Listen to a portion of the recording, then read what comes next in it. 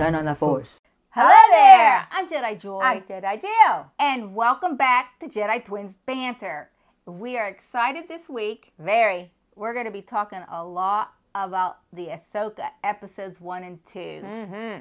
But before we do, hit the like and subscribe buttons below. That's right. And turn on your notifications button. Yes, and I'm going to throw a link down there for a video, and it's also going to be on the end screen. You're going to see it at the end if you stay tuned.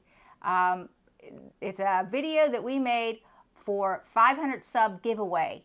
So you want to watch that to get in on the action. We're going to be giving a action figure away. That's correct. I'm also going to be putting down there because we apologize for being late this week. Yes. I'm going to put a link down there to a video.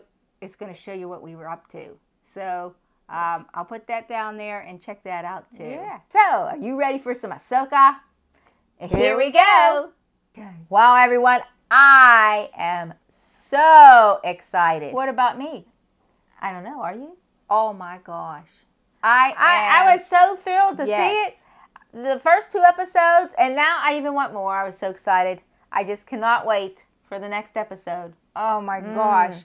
It was very, very, very exciting for me to see it in live action.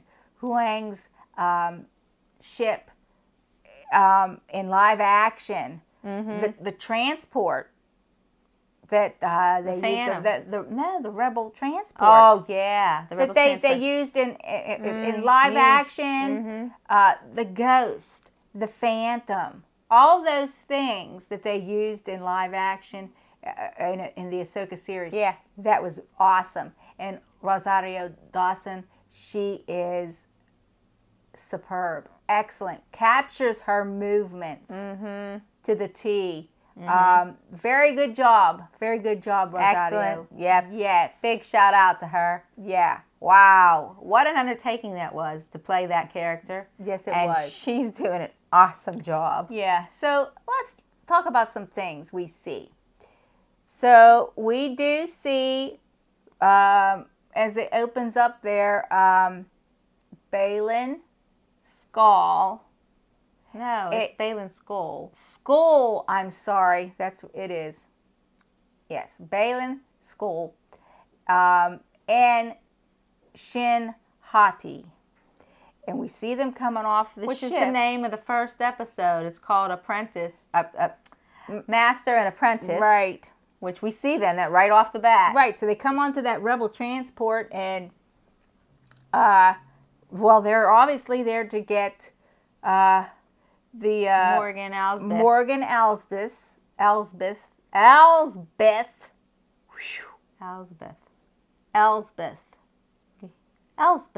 Oh boy. I know.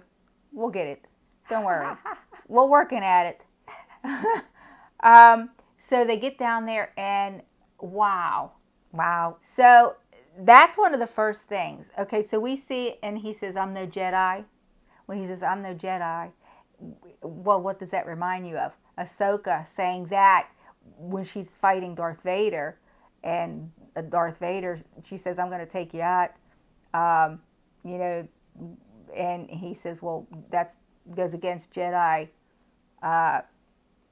protocol, and she says, I'm no Jedi. So that was kind of funny. Yeah, so that I mean, there right off the bat, we see that boom, boom, boom, and then we go right into that big scene where he's fighting, and he's coming down the hallway. Well, is this not reminiscent of Darth Vader's fight, where he is very aggressive, and he's using his hand, the Force, to choke and to push out of the way, and using his lightsaber and just push down the hall. And Baylan is such a big guy. Oh man. Yeah, so it's like he's Darth Vader. Yeah, I mean, it's like that's very reminiscent of that look, that whole scene. Right. Well, that was pretty cool. That's right. And I'm going to be just looking at some notes here just so I don't miss everything. Okay. This next thing I thought was kind of cool. Now, these things that we're mentioning now are kind of, I call them Easter eggs. So we see Ahsoka for the first time, and I forget the name of the place. where she was to get the map. Oh yeah, it was a funky name and I can't remember. I know. And I forgot to look that up again to recall. So my apologies.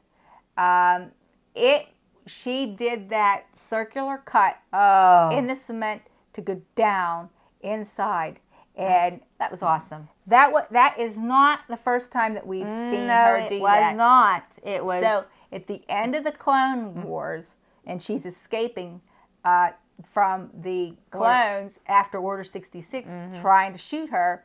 She uses that circular cut to escape, help her escape. Yeah. So it was really cool to see it in live action. I'm like, oh my gosh. Look at that. There it is. Her that's like so Ahsoka. That's her move, man. That's one of her moves. Yeah, and that was pretty cool. I was like, oh, wow. Yeah.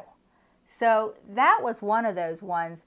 Another one I thought, another of those Easter eggs. Oh, yeah. We hear fulcrum used. Oh, right. And if you guys, the diehard rebels out there, or even Clone Wars fans, Wars, I think they might have used probably too. I don't remember, but I know it's in the Rebels. It might have been, definitely in the Rebels, but she used this. This was her code name because she did a lot of message conveying to the rebels, and so she used this as her code name. Yeah, Fulcrum, and she just kept it as the name for the code name for the ship that Huang's ship that she travels on now. Right. And I'm telling you, the inside of that ship, oh my. Yeah, isn't that cool? Oh, golly. Cool? Yeah, the table was pretty cool. Right. Have a seat, sit down. Yeah, I know, and it was really wait, cool. while we're talking about having a seat and sitting down and on that ship. Oh, yeah. Sabine gets there finally, and she sits down at the table, and she's talking with Ahsoka. Yes.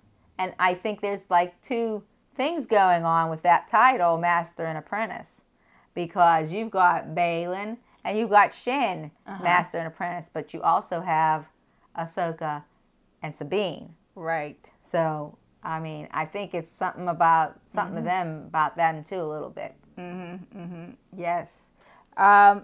So we see, first time we see in live action is writer Azadi, who's now the governor of Lothal. Yeah, Lothal. Lothal. Nope. Lothal. Yeah. Lothal. Lothal. There it is. This has been a trouble name for Jill and I. Oh my gosh. For Jedi Jill and I. Trust me, we're going to say it wrong more than once. But we're going to get it. By the time this season of Ahsoka's done, we're going to have it down pat, because I'm telling you, these terms and pronunciation. Well, we know. We've heard them before. I know. We just mess them up. And it's very true. But anyhow, these two guys we've had encountered before. Oh, sorry, I didn't mention the other person.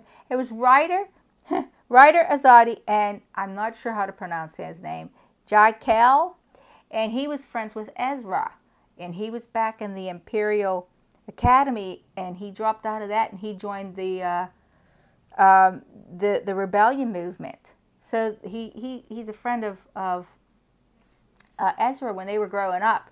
And so now he's senator of Lothal, which was kind of cool. And it's funny, Ryder, he says he gets out there and he says, I don't know where Sabine is. Just go ahead and get out there and just talk. And he's like, what?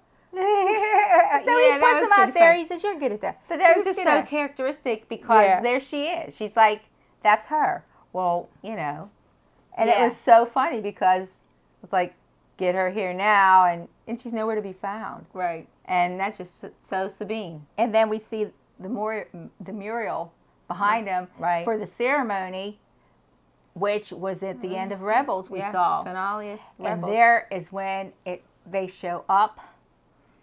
Ahsoka shows up, and I'm going to jump ahead just a little bit here. We hear the message that from Sabine on the hologram message from Ezra, and it says there again, you know what to do. I had it a minute ago, and now I can't remember what, because he said it at the end of the Rebels. I'm counting on you. That's it. I'm counting on you. And here, I believe Ahsoka shows up right there at the end of the Rebels, that last finale, that final episode, and I think that signifies that she goes into training because she's now in possession of Ezra's lightsaber. Yeah. And she got that from Chopper. That's where Ezra gave it to Chopper, and he took it, and Chopper flipped it to her to go and finish out the deal, to get the job done. Right. So I think that's all symbolic there. And then from that point on, I think she becomes Ahsoka's apprentice. Or her Padawan. Her Padawan. Yeah, so I thought that was pretty cool. I really do. I thought that was really cool. I did too. Okay, then there's the communications tower. Yeah. Great. So awesome. And you know they're going there, and you see the cat, the Lothal cat, those cats that are around there. And I believe that you walk inside there and you see a lot of those Easter eggs. Well, the communication tower is one. Yeah, so we get inside there. Ezra, that was his place of living. Right. In that old communication tower that was not working anymore. And so now it's become where Sabine lives. So she's kind of personalized it. Yeah. We see the little sketchings on the walls and things. But we also see the old helmets that Ezra collected. And we see where she's going through her stuff. Right. We see her stuff. We see a spray can, her spraying paint sprayer. Yeah. Yeah, that she used to, she used to do a lot of stuff with the artwork and all that stuff because that's what she did. She kind of artsy kind of. And Ezra's lightsaber was in there. And Ezra's lightsaber was in there. And the hologram. The hologram. Hologram message where she pulls out and then we see him come up and we see that message. Now, we don't see that at the end of Rebels. No. What we see is a message that is to the whole crew. The whole Ghost crew. Right. And so I have, it could have been. I think that she knew that she had found it. He left it, and I think she found it. But she knew this, like in this Ahsoka episode, she knew she had it. I think this is not the first time she's watched that. She's watched it many times. And having the ceremony just brought on more. I believe it did bring more memories and feelings about the whole events of that day. Yeah, I do too. Okay, we already just talked about that Ezra's goodbye message. That was the other we just mentioned it. Right. Yeah, this is a good one. Okay, so Morgan Ellsworth. No, Morgan Elsbeth. I said I have Ellsworth down on my paper here. It's not Ellsworth. It's Morgan. It is Elsbeth. Elsbeth. It is. Yeah. Oh my gosh, people, I typed it in wrong. Holy cow. Woo! Big mistake there. All right. So there was a theory going around that she could be part of the Night Sisters. And guess what? That's affirmed, finally. It's finally confirmed in Ahsoka that Morgan Elsbeth is a Night Sister. She is. Yeah. So that was pretty cool. Yeah, that was interesting to see that. Yeah. And let's see what else. We got the last one here. We mentioned this already about the lightsaber. And that we did see Ezra's lightsaber. Right. Now, it was kind of interesting, too, that Huang mentions the lightsaber. Oh. And how she says at the end, this is not my lightsaber. It's not my lightsaber. And he goes, yeah, it's yours. You redesigned it. You put your take on it, and it's yours. That's right. You made it yours. So now it's hers, and she has it. Yeah. We do see a lot going on here. There were other things, little Easter eggs that I saw. And one of them, we saw the wolves, the little wolves, and wolves. Yeah.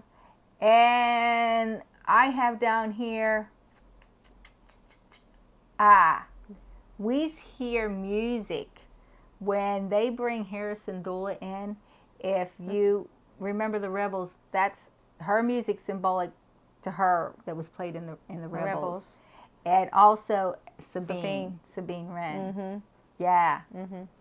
And that was pretty cool. Yeah. So they were keeping that consistency or paralleling to those characters, the music and their character. Right. That was nice.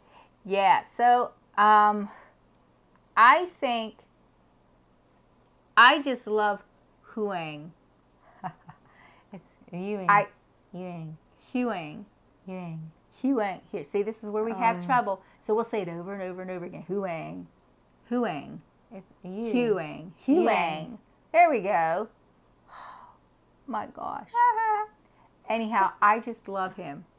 Yes. I'm waiting for the action figure, and I believe it's been leaked that they're going to put one out there. Oh, yeah. So I'm on board with that. And I think that he has, it's almost as though he has wisdom.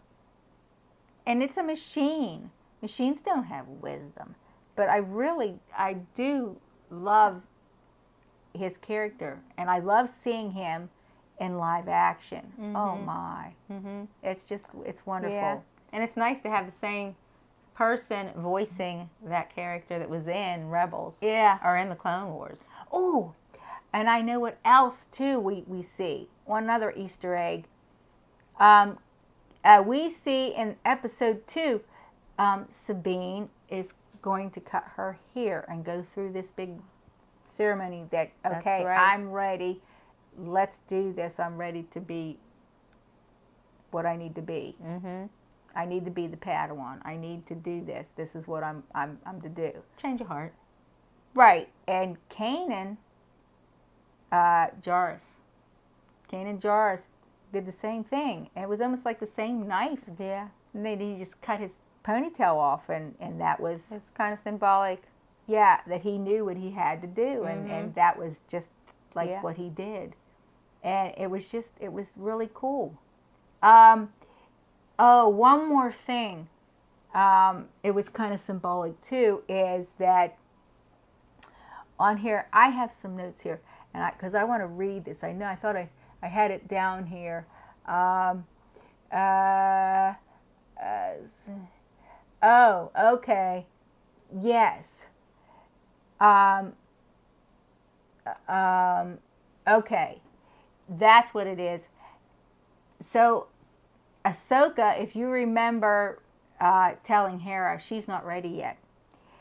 Kanan says the same thing to Hera, I think again.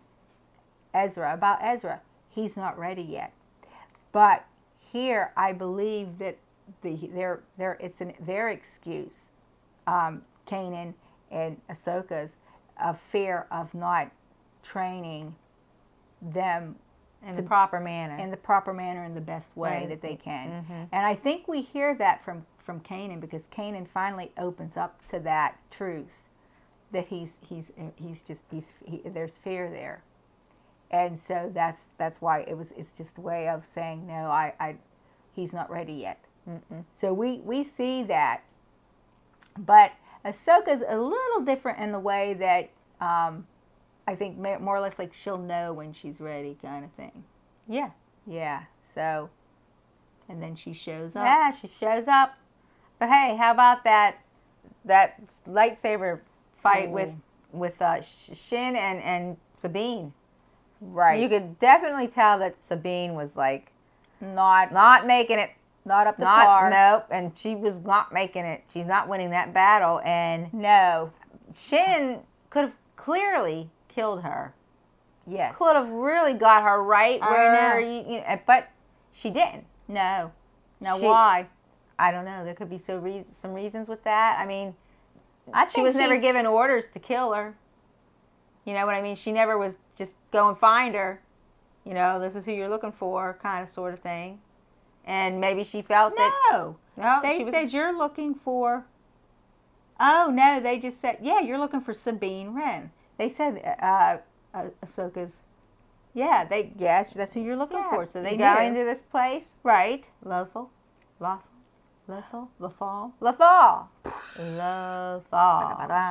Hey, again. Give us a count down in the comments below. And let us know how many times and how many words we've said incorrectly. We appreciate and thank you for it. Okay. But yeah, so she could have definitely done that, and that's why she was sent. But she doesn't actually get, I mean, they don't say to take care of her, like get rid of her or anything like that. They just said, this is who you're wanting to find. Yeah. You know, and she found her, but they didn't say get rid of her? No, I mean, they got what they wanted. She came down with the lightsaber to try to get it, the map steal. Yeah. So that's what initiated the fight. They would have just left. Okay. So she had no reason to kill her, and she wasn't given orders to kill her. No, but how. And she was defending herself. Yes. So she was being nice. Let's talk a little bit more about this Shin. I think she's gonna be good.